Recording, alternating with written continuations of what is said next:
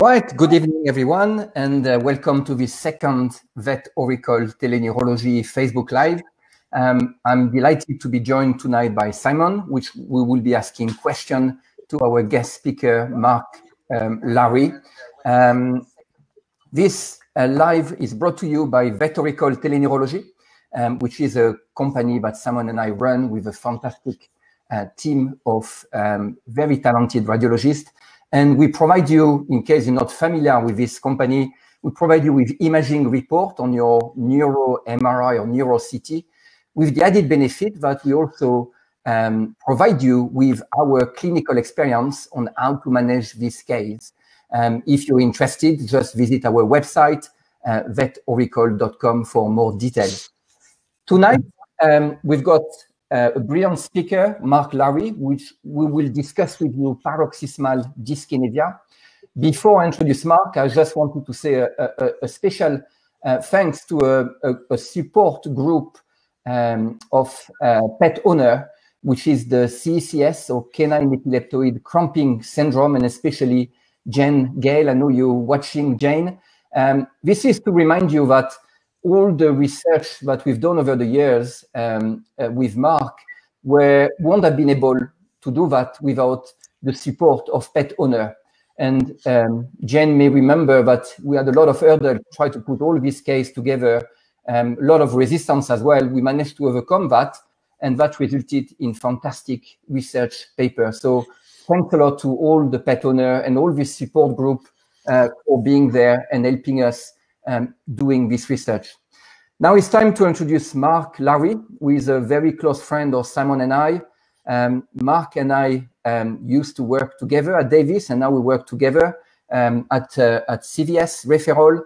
Mark, as I say, is a brilliant speaker. He's also an excellent clinician, the type of clinician that Simon and I really value, no-nonsense approach to clinical neurology. He's also published a lot on paroxysmal dyskinesia, and is probably, a world leader in the topic of dyskinesia without a doubt, with all the publication he put. So that leaves me to let Simon ask a few questions that you've already submitted to ask to Mark about this fascinating topic of paroxysmal dyskinesia. Simon, over to you. All right. Thank you very much. Thanks, Laurent. And thanks, Mark, for being with us. I really appreciate that. As Laurent says, we are honored to have you here talking about this subject, which you've done a lot of work on. And so to get started for our listeners, why don't you start off with explaining what is paroxysmal dyskinesia and why is all the attention now suddenly focused on this area? What's changed recently? Yeah, thanks, Simon, and also to Laurent. So, yeah, paroxysmal dyskinesia. Well, it's the way to think about it. It's a type of movement disorder that we see commonly in dogs, also in cats. Less commonly in cats, but it's certainly something we do encounter there. I think the thing about it at the moment, the way I see it, is there is a huge amount of attention right now on it. But I'd want to sort of highlight it goes way back. So if I get this first slide up. It sort of goes way back to 1969. Now, I'm prepared to be contested on this by anybody, but showing this first picture, the first publication I found was this one on hyperkinetic episodes in Scottish Terrier dogs, so Scotty cramp. And as it happens, it was published the same week as the moon landing. So the message here really is it's been going on for years and years and years. Now, there were sporadic reports over the years in the sort of 70s and the 80s.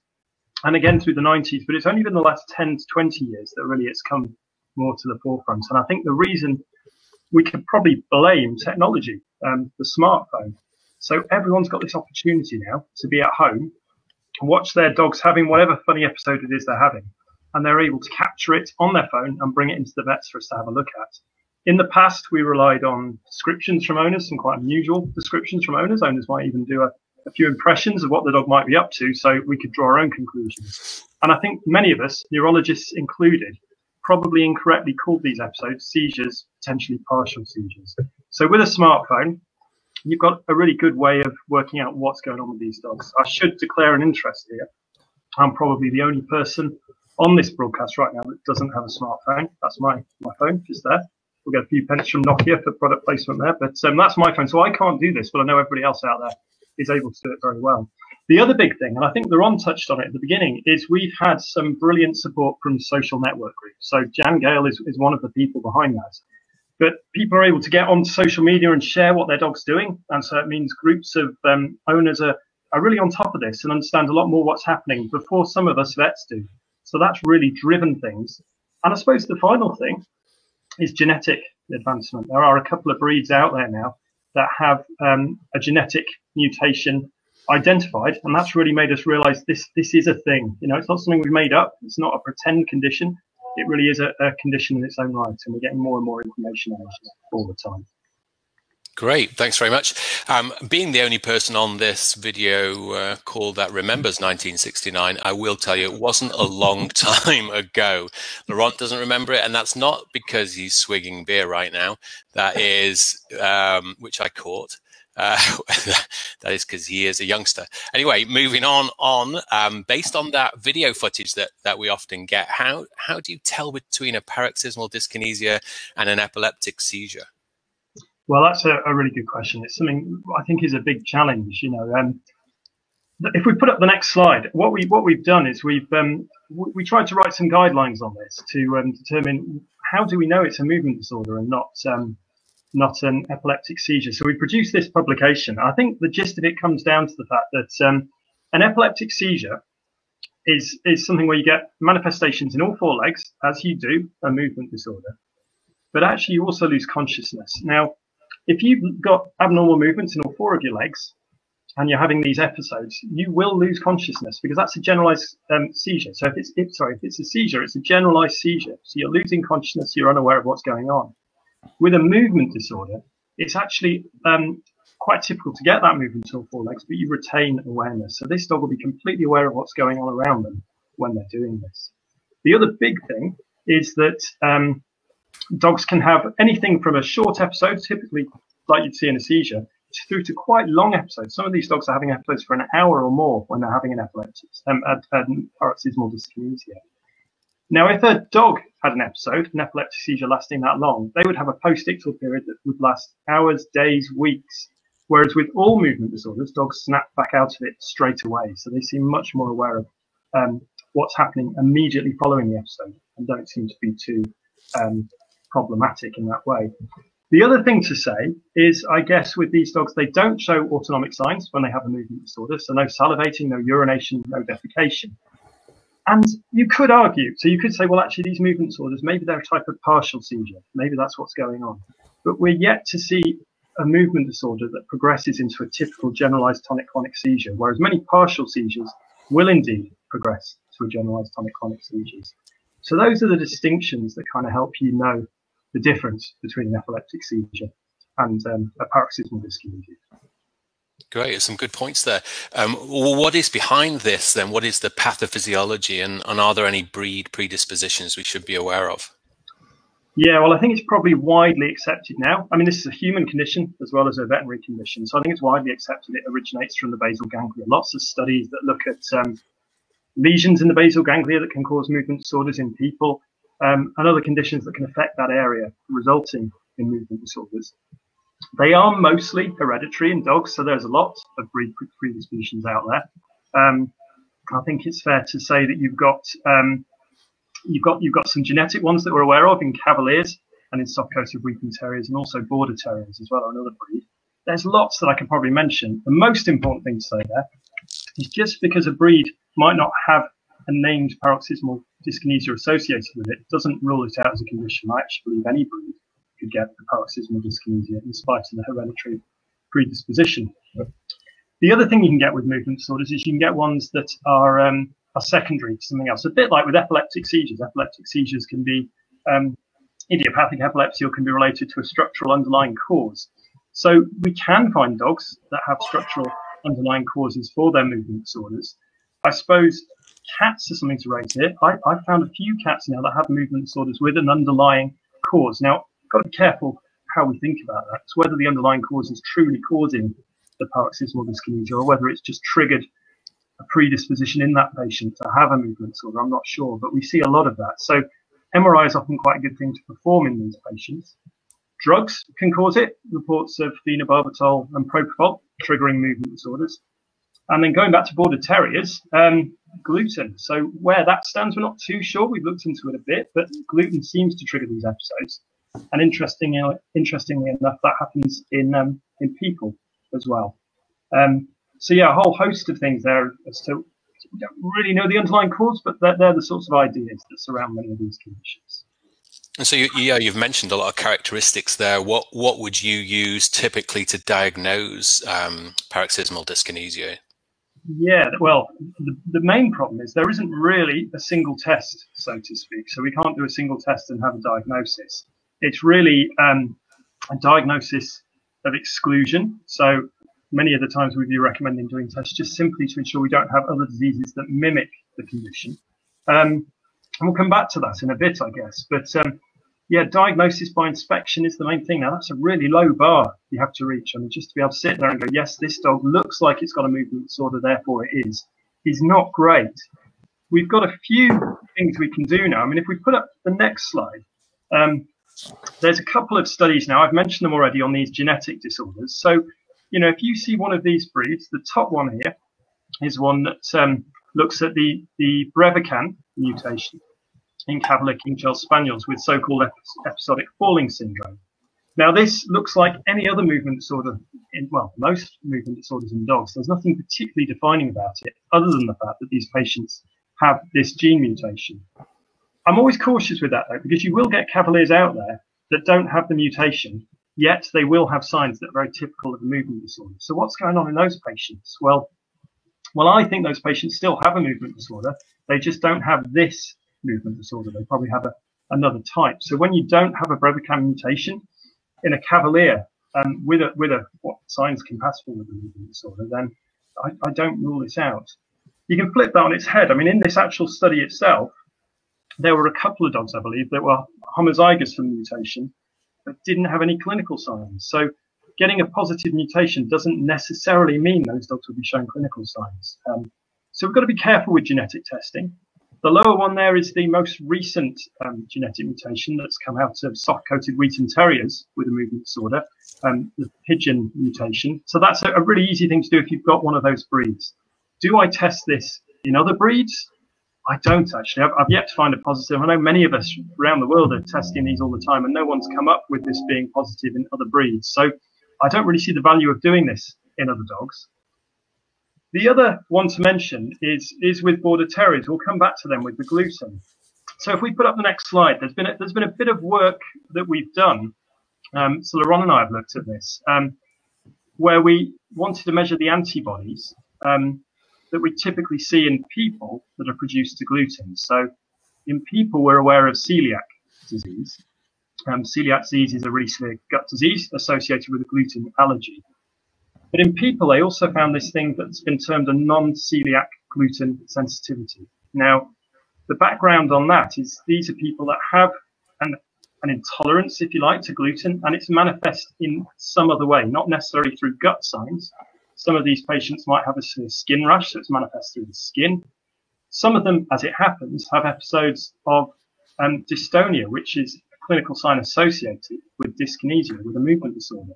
So they may suffer gut signs. They don't have to suffer gut signs, but they get these other problems too. So we took the antibodies that you measure in these people and we measured them in dogs. So these are the results here. The two antibodies we looked at were anti-gliadin antibodies and anti-transglutaminase 2 antibodies. And you'll see from the graph on both charts, the left bar is dogs that had signs compatible, so border terriers that had signs compatible with so-called canine epileptoid cramping syndrome. And on the right, we've got our control dogs, which were sort of breed-matched controls. You can see a real obvious disparity there. So the dogs that had clinical signs of paroxysmal dyskinesia had really high levels of these antibodies versus the normal patients. We took that one step further. So if we go on to the next slide, we actually then monitored these dogs through a period of time. So we started them at the beginning on the left side of both of these graphs. This was presentation, and we started them on a gluten-free diet. Now, I've always been a bit mindful of this. You know, gluten-free diet does sound a bit voodoo. Is that really going to work and fix these dogs? Well, In 5 of the dogs, we had 6 dogs in this study in total, but in 5 of the dogs, it worked really, really well. And their trajectory of their antibodies over 9 months is shown in these graphs. The grey bar at the bottom is the normal range. So you can see they really came back down either within the normal range or just above it when starting a gluten-free diet. The other dog, I mean, the 6th dog didn't respond, but the more we looked into that, we realised, as most terriers are, they're very difficult to adhere to a gluten-free diet. And it worked on a stables, this dog, and frequently found horse feces, which it enjoyed to feast upon, which of course rich in gluten. So as soon as we actually removed that source of gluten from that dog, it similarly responded in a similar way. The final thing I want to put up here, so if we put up the next slide, is really to talk a little bit about those mimics, those things that look like movement disorders but aren't. So there's a whole host of them here, but I think probably the one I'd want to raise the most on this slide would be the mention of the tetany or the hypercalcemia. So, of course, we're doing metabolic workups in these patients. When I get them in, I do a typical workup like you would for dogs with epileptic seizures. You do your extracranial workup, looking at the metabolic problems, and then moving to intracranial problems. But I find an ionized calcium is really important in many of these patients, because the one thing that you can see on video that can mimic really well a paroxysmal dyskinesia is tetany or hypercalcemia. So by checking that, you can really make sure you've ruled that out and not get, not slip up in mistaking what might be going on there. Great. It's pretty comprehensive and fascinating stuff with the gluten, particularly at a time when people are starting to get a lot more knowledge now about that whole gut-brain axis. You've mentioned a little bit then about how you would treat these disorders if you can find an underlying cause. But in general, how do you manage paroxysmal dyskinesias? Yeah, you know, I think probably the most common thing I do is I don't do very much with treatments in the vast majority of dogs. I'll put up the next slide, because the next slide does show a few of the treatments that you could consider, because I think, you know, it's all right very well to say we don't treat them, but I think it's important to know what's out there and what you can use. And these are probably 3 of the choices, probably in the order I'd consider using them for many of these dogs.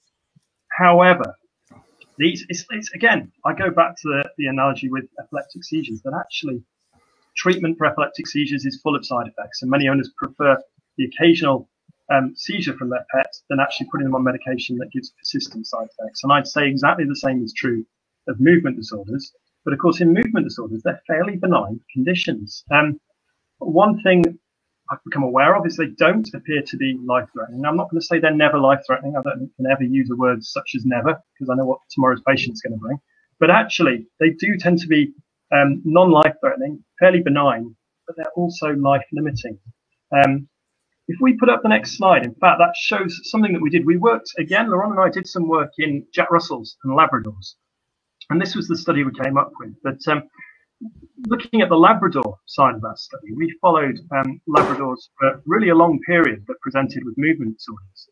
Now, of all of those Labradors we studied, we found that 40% of them actually went into remission. So that's quite a large number. And of those 40%, well, half of them went into remission within 2 years of their first episode, and half of them took a little bit might have taken over 2 years. But if you have that information available to an owner when you diagnose their dog with a movement disorder, I think that's a really useful thing for them to know. Unlike epileptic seizures that tend to progress with time, and I think this is another good argument to put in there, the people who kind of think that seizures and movement disorders may be the same thing. Well, this is the evidence I'd put there to say, well, yeah, we know seizures, kindling phenomenon, seizures getting worse and worse with time. It seems to be the opposite with movement disorders. Movement disorders tend to improve with time. A further thing to add here is, of those dogs that didn't go into remission, the vast majority of them had cluster episodes. And we defined a cluster episode, as you would, by saying more than one episode in a 24-hour period. So when presented with a Labrador, this is a really useful bit of information to give an owner to say, if your dog's having cluster episodes, then they're unlikely to go into remission. They're never fatal, but they're unlikely to go into remission. Whereas if they're having single episodes, then there is a good chance over the course of that dog's life it might enter remission. The other thing to say, of course, is you know, I say I don't do treatment much, so I don't do medication. I might avoid doing treatment unless it's really affecting a dog's quality of life. But of course, going back to border terriers, there's that gluten-free diet. So that is something I definitely do in borders to try it out. But again, if an owner's really struggling to keep a dog on a gluten-free diet, I don't think they need to force it. You know, if a dog has the occasional episode, it's not a real problem. So much better to try and manage things as best you can with the diet. And if you're not completely strict and you can't get rid of every episode, then that's not really a problem. Great. That highlights how important it is to know the natural history of a disease before you decide just to jump in and treat it. Excellent. So finally, have you got any top tips you want to give our followers on paroxysmal dyskinesia in general? Anything that we haven't mentioned at this stage? Yeah. So, well, for me, whenever I'm approached for any request, then I think the main thing is to always get a video. So if ever you have an owner, or there's an owner out there that has a dog having funny episodes, I'd strongly encourage you to get a video of it, because that's probably our strongest diagnostic test still. It's not a great diagnostic test, but it's probably the best thing we have without genetic markers. But I think the other thing is once you've got your diagnosis, for the owner, the most important thing is to educate that owner. So client education is really, really important, because medication isn't often necessary. And I think spending that extra time going through it with an owner and letting them know what to expect, taking them through things like this graph we've got here, is really important and helpful for them, and for them to know that it's not really a severe condition once you get familiar with what's going on. And I suppose the other thing I've come across is you ask an owner to do this and they'll go away and they really struggle to get an episode on video. And I think that speaks volumes. I think if you've got an owner that goes away and they're struggling to get a representative video, maybe they'll say it's because the episodes are too infrequent. Well, that's all right. If they're too infrequent, we're not that worried at this stage. But the other thing they might say is maybe the episodes are too short in duration and we can't actually capture it in time. Well, both those things are quite, I think that's a reason to offer your reassurance, actually, that these patients may not be too concerning at that stage. And if it does become more frequent or longer in duration, then that's definitely something to consider. But, you know, I think probably the final thing, I mean, I've talked today about paroxysmal dyskinesias, and I've mentioned their sort of place as part of movement disorders. But if we sort of take a step back and look at movement disorders, the big problem I always have with these is trying to determine exactly what's going on here and there. Now, Laurent and I have done some reviews and classified these different types of movement disorders. But I thought what I wanted to give everyone tonight, if we put the next slide up, something that we've been working on, is more of an algorithm. Now, it probably doesn't come across too well on this screen at the moment, but we can probably provide this on the website later. But this is an algorithm that really takes you through the clinical signs to look at with a patient to decide what is that movement disorder. You know, is it a paroxysmal dyskinesia? Is it tetany? We've talked about that today. Could it be a myokemia, so one of the peripheral nerve hyperexcitabilities, or whatever it might be? So that chart I find quite useful to work through to ascertain exactly what it is a patient's presenting when you do get those videos through the lens. That's great. Yeah, that's a good place to end. Thank you very much for answering those questions. That was really helpful on a very tough and rapidly evolving subject. I'm going to hand back to Laurent. Good luck with what you get right now, because he seems to have been swigging quite a bit of beer in the meantime. But I'll let him take over from here. It's quite hot here in Bedford, so I needed to rehydrate a little bit. We got some fantastic questions, actually. I'm going to put them on the screen.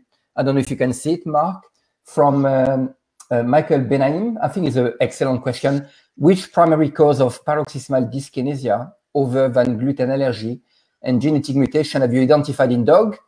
And have you ever seen a dog with a brain neoplasia or inflammatory disease with paroxysmal dyskinesia? Any lesion that could be identified on advanced imaging or CSF? Basically, have you found a structural cause?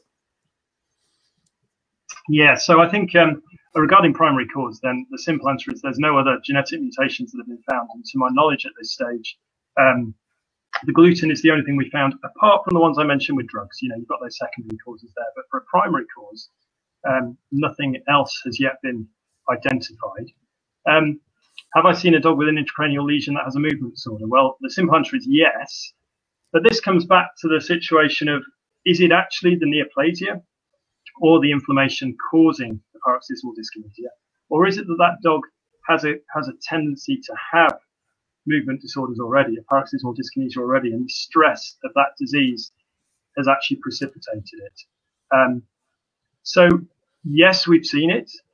What's going on there? I'm not entirely sure. And I think the problem you'll have if you are faced with those patients is trying to prove that the intracranial lesion you've identified on cross-sectional imaging is actually the reason for the dog's paroxysmal dyskinesia. Absolutely. We've got another really good question as well from Emily, which basically say that if the phenotypic features are very likely from the video of paroxysmal dyskinesia, you rule out any structural cause. Will you put this dog on the gluten-free diet? When do you decide to do that? Or is it specific to the Border Terrier? Yeah, no, really good question. So I think that's important to think about what we're talking about breed-wise here. So if it's a Border Terrier and you've done all of these things, then of course, yes, I would go and put these dogs on a gluten-free diet and see what happens. You've got nothing to lose. It's quite an easy process, and it won't cause any harm at all. So in a Border Terrier, yes, I would do the diet. Now, if we're looking at other breeds, I'm still looking at trying to establish these antibodies in other breeds. We don't have any controls. So take a Labrador as an example. If you've got a Labrador with a movement disorder, trying to do the gluten antibody testing is not too reliable at this stage because we've yet to get breed match controls to actually give a true answer and a true reflection of what's going on with those antibodies.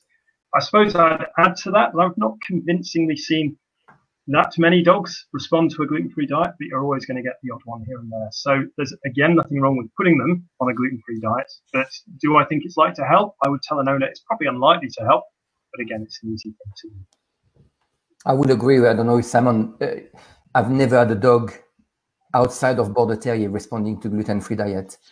And I think there's been a lot of confusion among even some of us that automatically we put on the gluten-free diet when it's not a Border Terrier. But at the moment, we have only proved this link in the Border Terrier and no other breed. So it's important, I think, to remind everyone.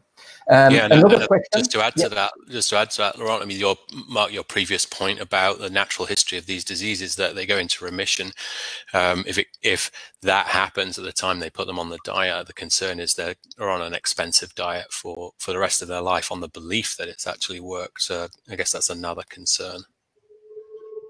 The next question, is it possible to see autonomic sign in some breed with dyskinesia, like urination or defecation? I think the reverse is, can you use autonomic sign or not as a way to differentiate dyskinesia from a seizure? Yeah, no, and that is a really good question. So when I talk about autonomic signs, I should probably be more specific and say I'm probably referring specifically to salivation, because salivation you don't tend to see with paroxysmal dyskinesia. Urination and defecation, well, they're funny things, aren't they? So, you don't typically expect to see urination in the same way you would with a generalized tonic-clonic seizure. But I can imagine some of these dogs having an episode for the first time might be scared, they might be fearful. They can go on a long time. I mean, I don't know, like Laurent tonight, if he keeps drinking, he'll need to go to the toilet in about 10 minutes. So, if you've got an episode that goes on after more than 10, 15 minutes, you're going to need to go to the toilet and so they will defecate or urinate. So, no, you don't see them in the same way you do with a generalized tonic-clonic seizure, but be mindful of interpreting that. That's how I'd look at it. The next question is there. I think you refer to the study that we did together. The study show high gluten antibody in Border Terrier, and this dog improve on the gluten-free diet. Have we, tried to challenge this dog after putting them on the gluten-free diet by giving them gluten again to see that there is a link with the gluten? I think you got the answer to that. Yeah, no, absolutely. So the simple answer is we didn't do it in a controlled way, but the owners of these dogs have inadvertently given gluten to these patients and they do relapse. So it wasn't a controlled trial. It wasn't done in a scientific way, but there is a clear link there that if an owner should accidentally slip up or drop a bit of bread on the floor and the dog gets it, these episodes can reappear. So the simple answer is yes. The next one, we're going to take another couple. With the study showing decreased antibodies, I presume in Border Terrier, was there a corresponding decrease in clinical sign associated with CECS? In addition, outside of ERG, I presume is EEG, is there a reliable way to differentiate partial seizures from dyskinesia? Yeah, so you know, there is a corresponding decrease in the antibody titer going down and the clinical signs improving. So you know, the graphs I'm showing with the antibodies did very much match the clinical signs too. And yeah, EEG would be a great thing to do. So you know, is there anything else? Well, only this diagnosis by inspection, which I say is a weak method, but you know, you'd look to see if a dog. I mean, I say it again, really, that when a dog has abnormal movement in all four legs, having an episode, then for that to be a seizure, it has to be a generalized seizure and they lose mentation. Whereas a partial seizure, you wouldn't have abnormal motor activity in all four legs. So that simple fact for me is enough to make it either a paroxysmal dyskinesia or a seizure. Right, two more questions. From Sophie. Hi, Sophie. When do you start pharmacologic treatment? Is this based on frequency and duration of the episode? Yeah, absolutely. So I try and avoid it, as I've said, but there will be the occasional case where I'll definitely give it. I suppose I'm sometimes guided by breed. I haven't said today that the Cavaliers do seem to respond quite well to acetazolamide. So if it's a Cavalier with very frequent episodes, the owners are concerned and the duration is long, then I'll give acetazolamide to those dogs. But yeah, occasionally you will come across one that has several episodes a day that are quite long in duration, affecting that dog's quality of life. And that's my guidance. But it's only my view, and I think others may differ in that view. I think I will agree totally with that. And you know, the study we did on Labrador and Jack Russell really showed the importance of determining for one individual the natural history of the disease. The frequency is very erratic in this dog. They tend to have cluster, not in terms of daily event, but week, you know, many during a week, they may have a lot of events, then nothing for months. And I always think it's good to have a 3-month period without any treatment, so you can determine for that given dog what is the natural history. Because without that, it's very difficult to assess, is it responding to a drug or not?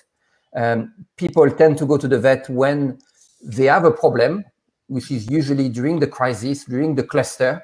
And if you give any drug, you may wrongly think is responding to the drug, but in fact is entering a period of quiescence, you know, where there was not supposed to be any event. So very important to have this, you know, 3-month period at least to observe the natural history on the dog. And I think the other thing to say that it's quite important that anything we ever produce in the future now with treatments and things needs to consider that, I think, that these dogs can improve. So it's a really important bit to include into any research on response to movement disorders, the treatment response.